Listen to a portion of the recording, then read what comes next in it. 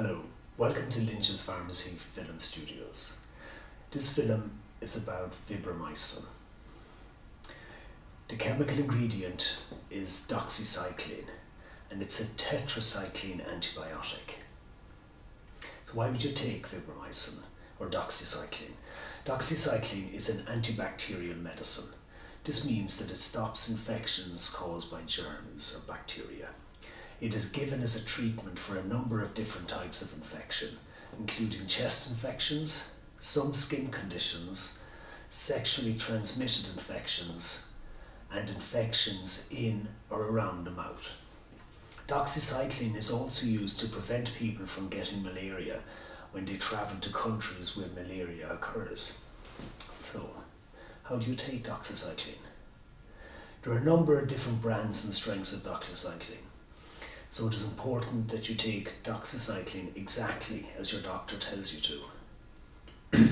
It is likely you will be asked to take 1 dose a day, although some people will be asked to take 2 doses a day in the morning and the evening. If you have a problem with ulcers in your mouth, you could be asked to take 4 doses a day. How many doses you are asked to take will depend upon the reason for you taking it and the severity of the infection in question. Your doctor will tell you what dose is right for you, and this information will also be printed on the label on the pack by the pharmacy to remind you about what the doctor said to you. If you've been given capsules to take, you must swallow these whole. Do not chew them. Take them during a meal with a glass of water to make sure you've swallowed them properly. Make sure that you take them while you're sitting or standing up so that they don't get caught in your throat and cause irritation. This also means that you should not take them immediately before you go to bed. So if you forget to take a dose, take it as soon as you remember.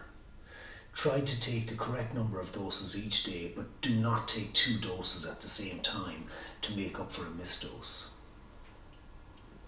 Depending on what you are being treated for, your course of treatment could last from 1 week to several months.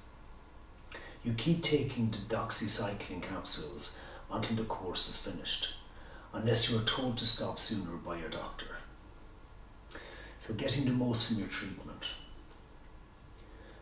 Do not take indigestion remedies or supplements containing iron, magnesium or zinc at the same time you take doxycycline. This is because the doxycycline combines with these chemicals, which makes it less effective in fighting the infection. If you need to take an antacid or such supplement, make sure you do not take it within 2 hours, either before or after the taking of doxycycline. Doxycycline may cause your skin to become more sensitive to sunlight than normal. Avoid strong sunlight and do not use sunbeds. Use a sunscreen with a high sun protection factor on bright days, even when it is cloudy. This antibiotic may stop the oral typhoid vaccine from working. If you are having any vaccinations, make sure the person treating you knows that you are taking doxycycline antibiotic. The main side effects of doxycycline are abdominal pain, diarrhea, headache, thrush, dry mouth and anxiety. Regarding pregnancy, when travelling to malarious areas, if that's unavoidable during pregnancy, doxycycline can be used. There is a number of interactions between doxycycline and patients taking anti-epileptics. You need to talk to your GP or pharmacist about that. So monitoring, when used for periodontitis, monitor for superficial fungal infections also. You can get fungal infections in the mouth. Again, talk to your dentist or your pharmacist if that relates to you. If you have any questions, you can contact me through the live pharmacist on our website, or email, ring, or just call into the pharmacy in Broaddale, in Douglas and Cork. Thank you.